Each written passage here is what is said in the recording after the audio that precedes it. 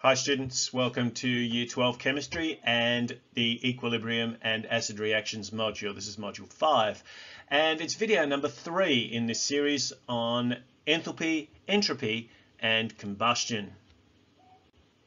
So I guess the first thing we need to do is to realize that firstly now we're setting our studies of chemistry in the context of equilibrium reactions, that not everything is an equilibrium reaction. We kind of already know that, and there's a couple of reasons for that.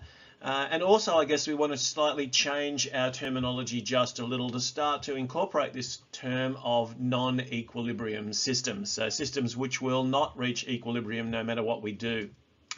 One such system is combustion. If we think about combustion, one of the important things about combustion reactions is they're exothermic. The whole point with a combustion reaction is you want to produce energy, and there is also an increase in the entropy of the system as a result of these reactions.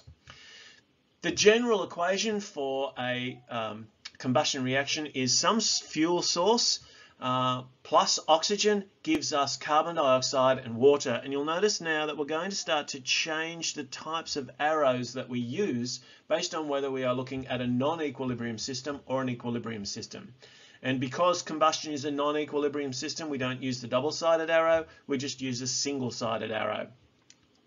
The interesting thing about this is whether we're talking about methane as a fuel source that we might get from our Bunsen burners, or octane, which we might use to burn for our cars, or perhaps even ethanol, which may also be contained within the petrol that we use in our cars. All of these fuels, if provided with sufficient oxygen, will produce carbon dioxide and water. Now the proportions of these will differ, but the actual substances are identical.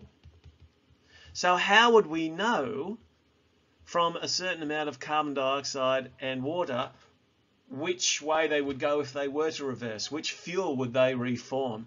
Well, the obvious answer, and the reason that I've mentioned this, is they don't. They don't reform any of these fuel sources. Coal burns in the same way. Any of the hydrocarbons that are part of this series, and also much longer chain ones, will all burn the same way, produce the same products. So looking at the products and trying to figure out what reactants might be in an equilibrium system is obviously problematic when we're talking about combustion. So is there a way we can incorporate our understanding of enthalpy, entropy and Gibbs free energy in order to analyze these systems? Well, I've given you a little bit of data here. Something that you might want to do if you want to pause the video and just do this calculation yourself, just to satisfy yourself of where I'm going. That'll give us a bit of an idea. But let's look at our values that we have. Let me just simplify them at the moment. Delta G is equal to delta H minus T delta S. Okay, we've got some values here in this equation. So we can substitute these in. The first thing we notice is the delta H value for the combustion of octane, and I'm looking at the octane here.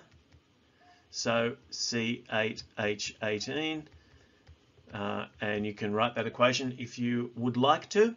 I'm just going to put these values in, so minus 5114 kilojoules.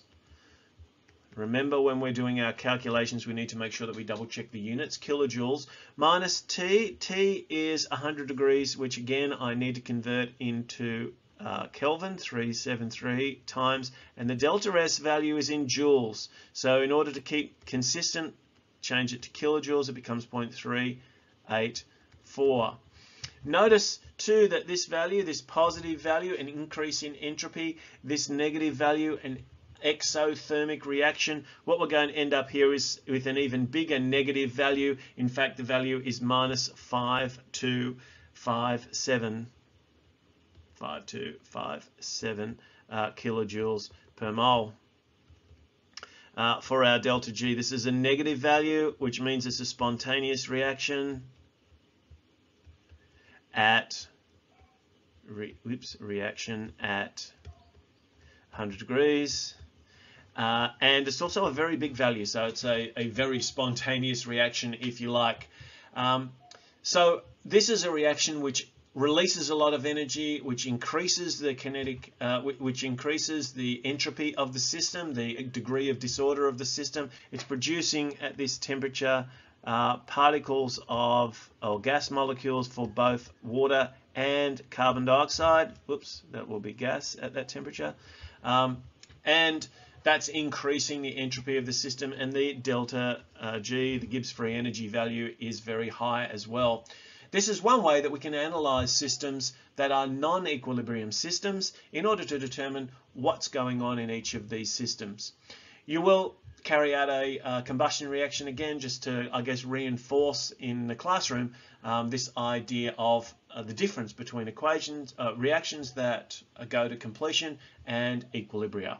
And we'll have a look at another type in the next video. Thanks for watching.